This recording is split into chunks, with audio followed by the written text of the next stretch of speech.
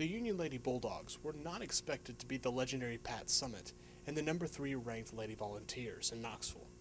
However, the experience they got from the match was all the worthwhile.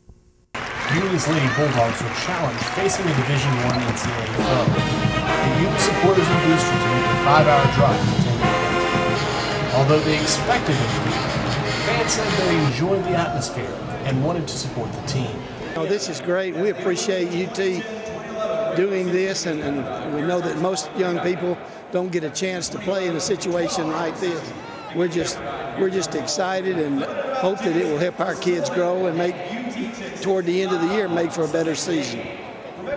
Even students came to watch the game, driving back the next night. Well, it's a great experience to come see them play against a team as good as UT. Just to play in an atmosphere this big and on this big of a level is a really neat experience. And I came last year and saw them play, and it was just really cool. Wanted to come back again, and luckily was able to find a ride. Despite the loss, fans are encouraged by Union's performance. Union and Tennessee fans alike stood for Pat Summitt as she took the floor. In August, she was diagnosed with dementia. She will continue coaching this season and says she does not plan to retire soon.